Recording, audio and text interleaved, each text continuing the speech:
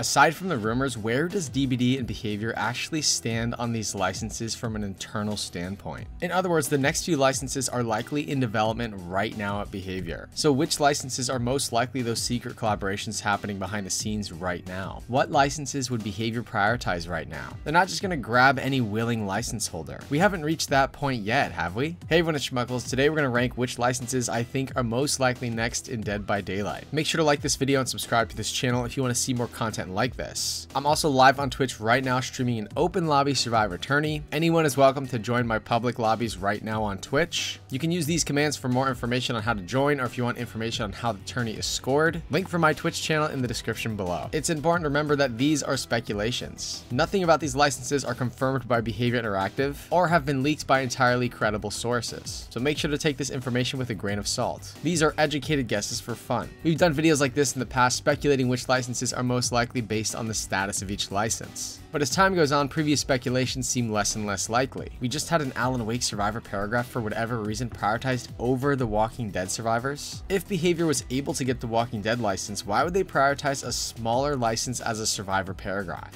when a larger license would have fit much better? This kind of leads me to believe that Behavior hasn't gotten this license and therefore it likely won't be coming anytime soon. Could this somehow be on AMC's end? I'm still working to figure that out. Reminder that the next license is probably not Jason Voorhees. On October 4th, 2023, the King released a video of Matthew Cote explicitly saying that they don't have the Jason Voorhees license. If we had a good way in, we'd probably take a shot because it's Jason, right?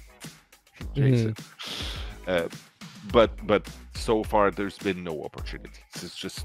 It's just too complicated. That interview came from the King. I'm going to link the full interview in the description below. So anytime from October 4th, 2023 to about a year after that, Jason Voorhees likely won't be entering the game. Because based on that timeline, that's about how long it takes to develop a full licensed chapter. The Friday the 13th franchise, which sometimes gets inside news, posted this about the franchise. On January 10th, 2024, they said there have not been a lot of posts on our website lately as there's a number of things happening behind the scenes. The actor and writer strike put a dent in plans last year along with some other circumstances, but one big promise. Big things are coming for Friday the 13th, and this year look for an announcement or two to hit the web, maybe someone's rather than later. Our beloved franchise has put you through some emotional rigor in the past 15 years, but please be assured that Voorhees is almost back to haunt your dreams. And apparently, according to the Friday the 13th franchise website, Peacock's Crystal Lake show shooting schedule had an update on January 14th of this year. Before the writer strike, the tentative date for the show to start shooting was March 2024, and as of right now, not a single scene has been shot for the series. We've learned recently that filming for the series is now targeting a summer 2024 start, which should then kick off a slew of updates pertaining to the events surrounding Crystal Lake. So the bottom line is the strikes actually pushed back the film date, and people are getting hopeful that starting in the summer, we're going to be getting regular updates for the franchise. They even said look for some other Friday the 13th franchise announcements coming soon this year. And that makes me wonder if it's going to be at all related to that Friday the 13th game that was allegedly leaked and in the works. Because I got to tell you, there's been actually no new news or information about that video game. It seems like it was leaked, but I'm starting to question whether it's actually real or not. We should have a better idea if that was actually real later this year. So make sure to like this video and subscribe to this channel if you want to be up to date with all of that licensing news. I do think that there's probably going to be a new license coming to Dead by Daylight before Friday the 13th actually straightens out their legal entanglements. There's a whole bunch of wildcard licenses that could potentially be possible in the future for DBD. The thing could potentially be possible if Universal Studios liked the collaboration with Chucky. Slenderman's kind of a wildcard at this point too. Maybe Slender the Arrival has gained some traction and made the franchise relevant right now. They had their 10-year anniversary update, and a Game Rant interview with a Blue Owl Studio dev revealed information about this update. Game Rant recently interviewed Brandon Frank, co-founder and technical director at Blue Owl Studios. Frank also spoke about how the update preserves the original game while adding new features. We worked really hard to maintain the essence of the original title, choosing to add rather than remake. This is why we added a new chapter and have announced a 3-chapter DLC coming in 2024. So there you have it, there's new content coming for Slender the Arrival later this year. So do you think that they timed the arrival of this DLC with some sort of Slenderman Dead by Daylight licensing deal? It seems possible, it seems like something that should be on our radar, and therefore Slenderman is a wildcard. There is also absolutely huge news this year regarding Sidney Prescott in the Scream franchise. This is actually great news for Sidney Prescott fans fans? Apparently, Neve Campbell is open to returning to the Scream franchise under the right circumstances. And this is from January 13, 2024. As we already know, Campbell announced last year that she was leaving the Scream franchise. She didn't feel that she was being properly compensated for the value that she brings to the franchise. Even so, she could see herself coming back someday under the right circumstances. Campbell told the writer of this article that previous Saturday at the BFTA tea event at the Mayborn Hotel in Beverly Hills. So literally the writer of this article was just chit-chatting with Neve Campbell, and she said that this year. Campbell hopes the franchise will continue. I honestly have no idea what their plans are. I know a lot has gone on around it, and I'm sure they're spinning a little bit at the moment. She continued, "These movies mean a lot to us, and they mean a lot to the fans. I go to these conventions sometimes, and I meet the fans, and they're frantic about these films. These films mean a lot to them, and these characters mean a lot to them. So even for their sake, I would love to see it continue." I think the same kind of terminology and logic could be applied for bringing Sidney Prescott into Dead by Daylight. I don't think it'd be hard for Neve Campbell to fully understand the impact that that character would have if she joined the Fog. So we'll have to wait and see what happens in the future. And the reason I don't have this license in my top 5 is even though you could use this news to speculate that Sidney Prescott will eventually join Dead by Daylight, a lot would actually have to happen from this date, and I think likely they have a license deal lined up that would occur before this.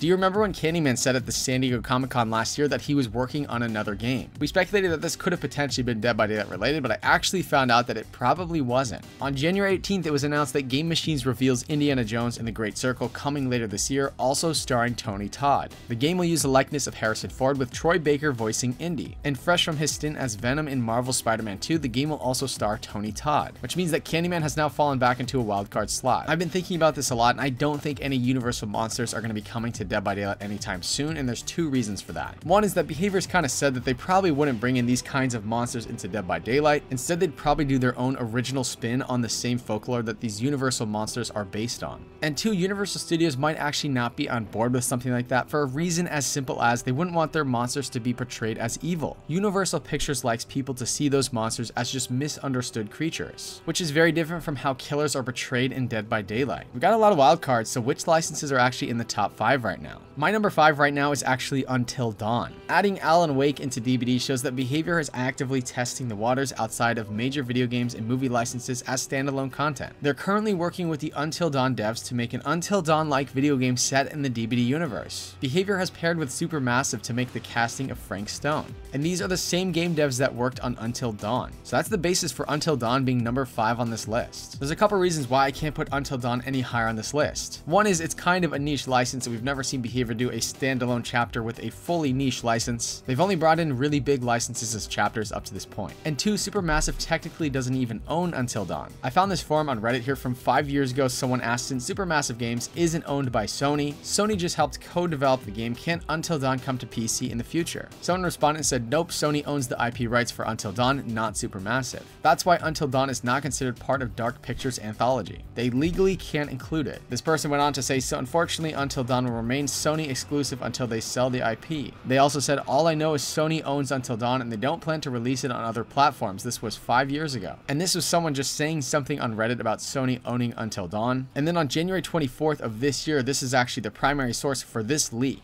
Until Dawn, this PlayStation exclusive, will soon benefit from a brand new version on these platforms. And this is sourced by Bill Kun. Since 2016, Bill Kun has been a real deal finder for D Labs. With his talent, he quickly specialized in revealing information in advance, which he now presents exclusively here. So this guy's actually a reputable leaker, and there's actually been news articles based on this guy's article right here. This guy was able to determine through investigations that the return of an old PlayStation exclusive under a new version and on more than one platform. Until Dawn soon on PS5 but also PC. The title was released on August 2015 on PS4 exclusively, and in the recent days, The Hollywood Reporter revealed that a film adaptation of the game Until Dawn was in productions by Sony Pictures. So it really does seem like this is a Sony decision, and Sony actually owns the distribution rights to this property. So the reason Until Dawn is number 5 on this list is because although Behavior is working with the developers who developed Until Dawn, it doesn't seem like they actually own the rights to the IP itself, but could still potentially be an avenue for Behavior getting the license. Number 4 is an Atomic Monster or Blumhouse IP. We saw that about a year ago the owner of both of these companies, Jason Blum and James Wan, mentioned the possibility of Megan and DBD. They were kind of joking about this in an interview. Well, it's been about a year since that point. They've been working closely with Behavior Interactive on the movie, so actually the timeline works out such that they could have actually licensed in a new property into the game since then. Since it takes about a year for Behavior to fully develop licensed content, a timeline like this could make sense.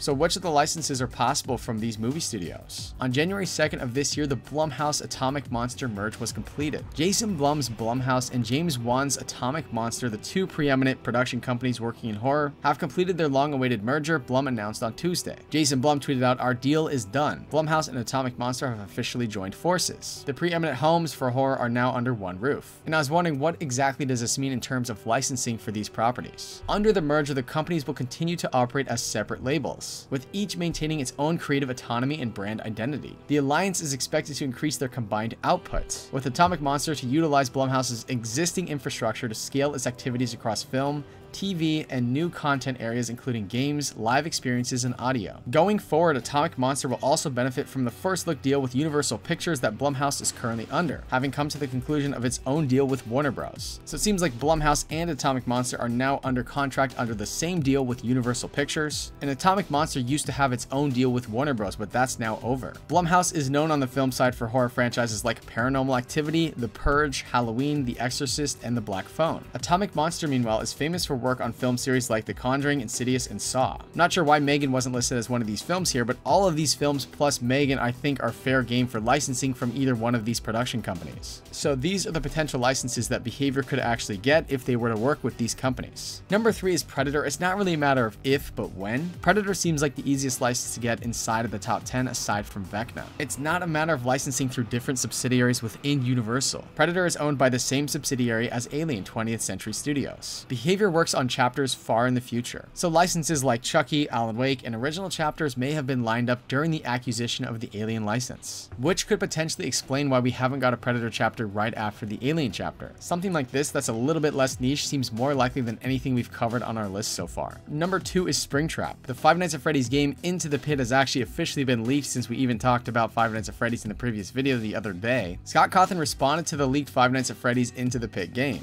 He said, "No need to keep it all hush-hush, it's okay. Yes, I was trying to keep it a secret for a bit longer, but now that it's out, that's fine." This game has been in development for a really long time actually, and I'm really proud of the final product. It will be a 10th anniversary game. So we've been getting a first look at so much new merchandise. This is actually a new game that's coming with the 10-year anniversary. And on top of that, Scholastic actually released a 2024 publishing schedule for Five Nights at Freddy's. So Scott said this, Megacat Studios then tweets this out on January 25th at 5:11 a.m. "Hi folks, we've got the official green light from Scott to confirm that FNAF Into the Pit is indeed happening. More details to come soon, and thank you for the amazing feedback and enthusiasm. We can't wait to show you more from one FNAF to another. Thank you for being a part of this exciting journey with us." And I wanted to know more about who is Megacat Studios. This actually comes directly from their website. "We love to make games for people that love to play them. We are an independent video game studio with a global team of cats who have come together to create fun. We are all gamers and collectors first. We love creating games from retro cartridges to PC and to current generation consoles." So that's another collaboration with other game devs from Scott right there. I don't think he's ever worked with these game devs before in the past. And listen to what Daco actually said about this leaked game. "Unfortunately, later on today,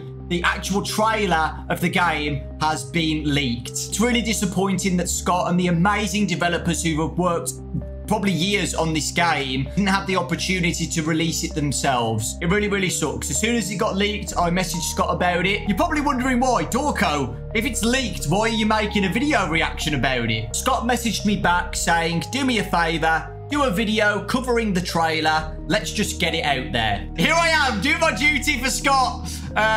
Let's react to the trailer. We've had so much news and information about the 10-year anniversary and upcoming content with FNAF revealed by Scott and leaked, and Scott was okay with the leak. So now for me, the question becomes, the big 10-year anniversary is right around the corner. What surprises would Scott have in store that actually hasn't been leaked or known yet? We've seen a couple collaborations kind of leaked for this year for FNAF.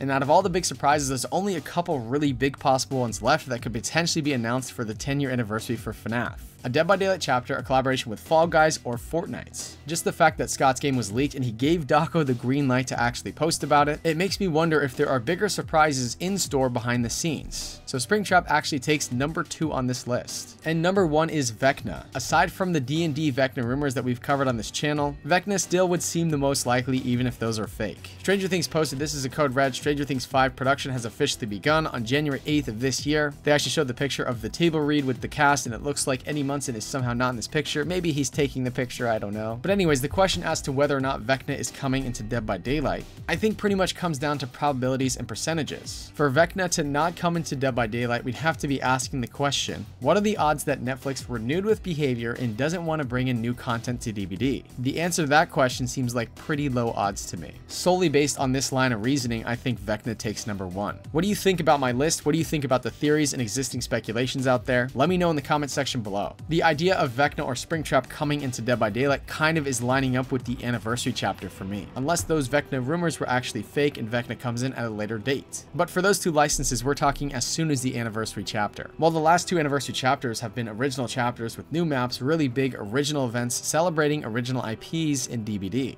So does that mean that behavior would only have original anniversaries going forward, which would kind of debunk those 2 speculations? Well, no, at the recent Ask Me Anything that happened a month ago, someone asked, are anniversary chapters now only going to be original, or will they sometimes be licensed and sometimes original? And Dave Richards said, our only rules is that there's no rules and we don't talk about clubs. So here he's pretty much saying, well, no, licensed chapters are fair game for the anniversaries too. Make sure to like this video and subscribe to this channel if you want to see more content like this. And reminder, I'm live on Twitch right now streaming open lobbies. Anyone can join my lobbies right now on Twitch and Dead by Daylight. The link for my Twitch stream is in the description below. That does it for this video. Goodbye.